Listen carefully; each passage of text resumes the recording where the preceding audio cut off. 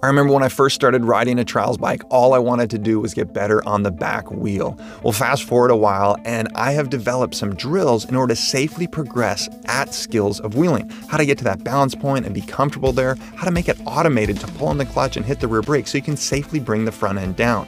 In relation to just getting to the balance point, I've got a whole course on wheelie progression. In addition to that, there are lessons on front wheel accuracy, floater turns, and even hopping on the back wheel. You guys can sign up at the link below in order to learn more about this free course that you can get during the month of March.